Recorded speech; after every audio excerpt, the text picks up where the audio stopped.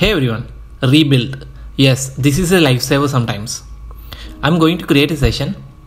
Let's rename this as a task name. Board removal as of now. Click on OK. Here we already have a rotor node. And let's draw a spline to track.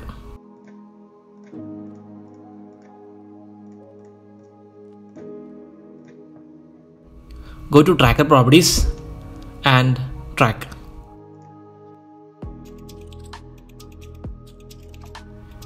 Yes, our track is done. Let's stabilize the view and check. This is the beauty of Mocha Tracker. This looks solid for me. I'm pretty convinced with this result. You can rename this layer so that it will be easy for you to choose the tracking layer inside paint properties. Let's move forward to the paint node. Here we have, connect it here. Also connect this yellow pipe which is for extracting transformation values. Choose the exact track layer.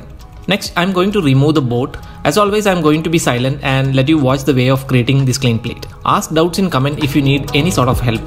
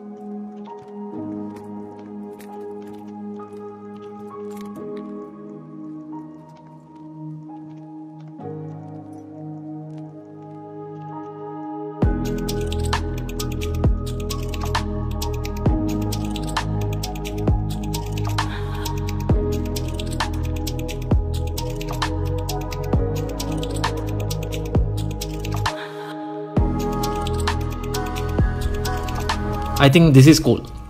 Just fine tuning a bit more. Select this group for selecting all the paint strokes. Next step is to match smooth the strokes and paint the whole range. I have made several tutorials for showing this trick. Check my older silhouette videos. It's gonna take some time here.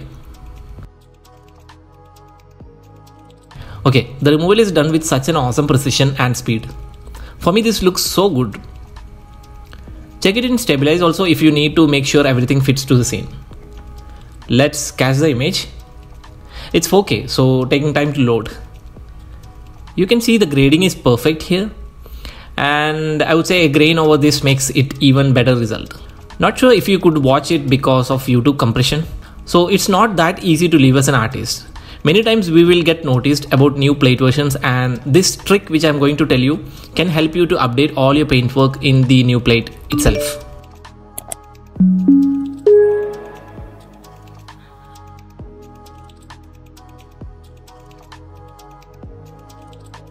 Load the new plate into the node tree. Here we have a new color graded footage, and sometimes a new denoise version will be there.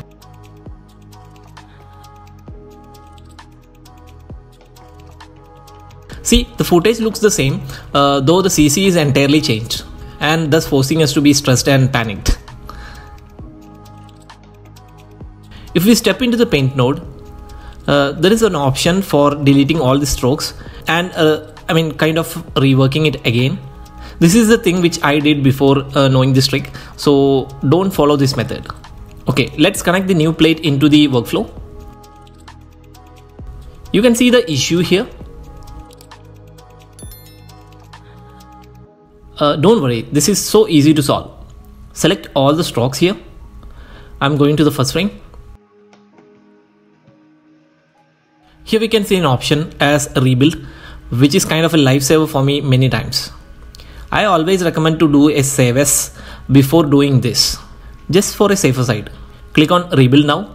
Okay, click on this preview also so that I can show you the magic of rebuilding. Yes, you can see the paint strokes are automatically rebuilding with these tracking informations, and this looks like an AI is doing all the work on behalf of us. Sit back and relax.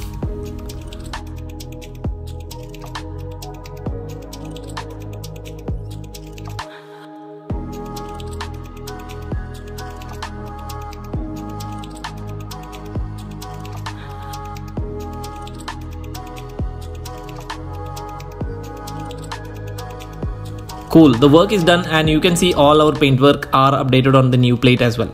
And this looks so good. I hope this tutorial helped you in some way. Until next time, it's Manu signing off. Bye bye.